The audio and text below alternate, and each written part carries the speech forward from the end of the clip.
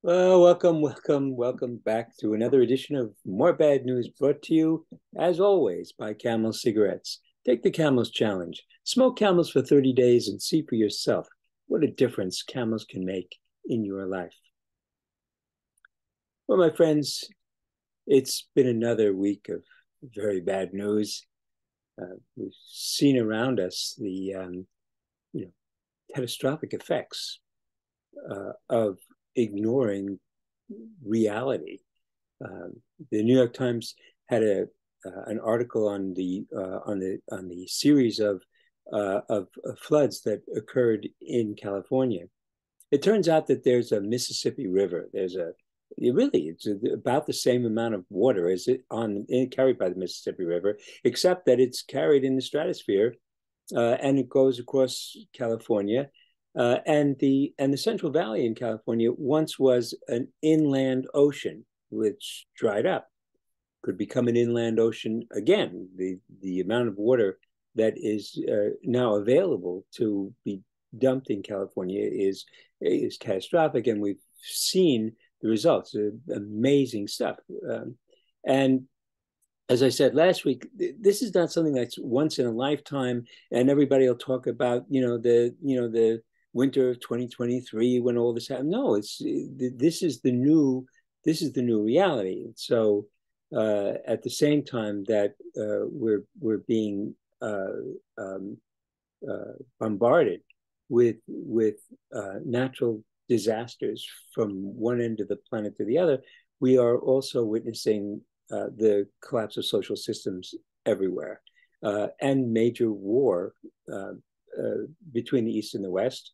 And so, it's a situation. And what I find really kind of disturbing is the fact that um, back in the day, uh, when I was worried about the resurgence of fascism after World War II, the Nazis had been destroyed, and nobody's going to worry about Nazis. And I was obsessed with the resurgence of fascism, and I took comfort in the fact that all around me, people said, "You're nuts." Yeah, this is not. I don't know. Whatever it is that you're worried about is crazy because nobody else here is worried. Everything is really good. Things are getting better all the time. Don't you realize things are getting better all the time? They're not getting worse all the time. What's wrong with you? And that's no longer the case. Now, what you have is a substantial um, number of people who agree with me that we are now at the last stages of Western civilization. I said last week there was a new warning by physicists that's saying that that considering what's going on, there's a 90% likelihood that our civilization is going to collapse. Well, of course, our civilization is going to. It is collapsing. It's collapsing around us as we speak. You can see it, and so that's the bad news. The good news is that we've got a little time left here, and as I said also before, is that when we look into the past, we look at it from the present, so that whereas in the past it was always like forward looking, that this was the American pageant, things were developing. But now you look at the American Revolution and it looks very different. So I wanted to pick up where I left off the last, with the Lexington and Concord. You have 1775. Violence has broken out. There's been significant loss of blood. British soldiers have been assaulted directly and repeatedly over the course of a day. They returned to Boston, and you realize that now the things have gotten out of hand. So there's nothing that's organized around Boston, around the city. You begin to see campfires, and so that the sentinels who are walking in Boston guarding the place are looking up into the hills, and there are campfires everywhere in the hills, and it's not because it's hunting season. I mean, something terrible is happening, and you kind of feeling that. However, Boston is impregnable. I mean, the Continental Congress decides to send George Washington, to appoint George Washington as the general of the Continental Army. There was no Continental Army. George Washington gets on his horse and he rides up to Boston. Can you imagine this? He arrives up in the hills around Boston, and he's this huge guy, magnificent uniform on a beautiful white horse, and he says, "I'm General Washington. I've been appointed by the Continental Congress to be the general of the Continental Army, and you people of the Continental Army, everybody line up," and these, it just, you can imagine this, by force of character, by the fact that he looked like the part, people accepted him basically. Okay, all right, so you're General Washington, you're in charge of the army, and we're the army, and now what? I mean, he couldn't assault Boston. He wasn't going to be able to drive the British out, not with this ragtag group of untrained crazy people. So, but fortunately for him, back up in New York State, in upstate New York, at Fort Ticonderoga, there were the Green Mountain Boys, just mountain kids, and they thought, well, why don't we just go over to the fort? Fort Ticonderoga had been basically mothballed since 1763. It had been an important fort in the French and Indian War, but that was over. And so it had a skeleton crew, and nothing ever happened there. And these Green Mountain Boys came up to the fort. The guys in the fort thought that they were coming to visit or something. I mean, they didn't even realize that anything was happening. CNN hadn't been invented. They didn't know what was going on. So the Green Mountain Boys come up, and they're welcome. Oh, hey, come on in. We're always looking for company. And they, no, we're not here for company. We're here to put you people into the stock. We're taking over the fort. And Fort Ticonderoga had cannon. And the question was, how are you going to get the cannon from New York to Boston? And they had to wait for snow. They were going to put them on sleds and drag them through the snow. It was an unbelievable story, and it's an amazing adventure. But they finally got the cannon to the outskirts of Boston, and immediately Washington ordered them to be dragged up to the hills overlooking the city.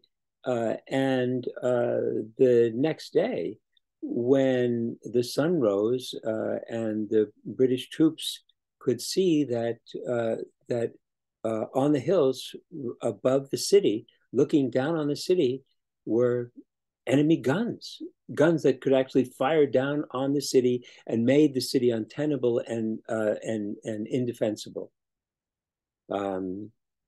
So the British had to abandon Boston. It was like miraculous. The British abandoned, and the city was filled with loyalists who said, okay, you can get out of here. We'll save your life, but you can't take any of your property with you. We've got to get out really quickly. And they left everything behind. And George Washington triumphantly arrives in the cities. This is great. Well, this is a great start to the American Revolution. In the meantime, Benjamin Franklin, who was the most famous American at the time, George Washington and Thomas Jefferson, nobody had ever heard of them. They were farmers, they were merchants, they were nobodies. Benjamin Franklin was world famous. He was the guy who did scientific work and was a member of the scientific communities in Boston, in England, and in France, the Royal Society. He had charted the ocean currents on his many trips back and forth. He was a best-selling author. His Poor Richard's Almanac was the bestseller in the colonies. Next to the Bible, there was Benjamin Franklin's work, and he owned and operated. He was the first franchise operator. He owned and operated almost all of the printing presses in the colonies, and which meant that the revolutionary cause had the media wrapped up, and he had outgrown the provincialism of the colonies. He was living in London, and it was there that he really became radicalized, because in England he saw that power in England was solidly in the hands of the gentry. These were people who were born to wealth and power and did not necessarily have any kind of achievements. Whereas here was a man who was really just brilliant and on every level. He was a diplomat, a writer, a scientist, a businessman. He was everything, and he was dealing with these people who were just intolerable, and they looked down upon him as the son of a candle maker, and the father of bastard sons. I mean, so in England he was being given the cold shoulder, and he was becoming radicalized. By the time he was forced out of England, and he would have been tried, because he had caused the publication of the letters of the governor of Boston, Thomas Hutchinson, indicating years before that Hutchinson had thought to reduce the freedoms of the colony in the tensions that were going on. And the idea was just to make a scapegoat out of Hutchinson, and instead he became a scapegoat. So Franklin flees England, comes back in time for the Second Continental Congress. But before he actually goes, the first thing he does when he arrives in America is he goes to New Jersey to visit with his son William. Now, William is the boy in the picture with the kite and the string. That's William next to his father Benjamin. Ben loved William, and William loved Ben. He was a illegitimate son, but Franklin acknowledged him as his son, and they were partners in everything in life. Franklin took him to England, where he got a law degree, and worked on getting him the royal governorship of New Jersey, which he was very proud of. And so now Franklin has come back, and he's gone to see his son. It's very important to convince William that, look, it's time now. You've got to resign this position. So William was really embarrassed by his father, by this whole scandal over the Hutchinson papers. William was the royal governor of New Jersey. This was an incredible position that he had achieved with his father's help, of course.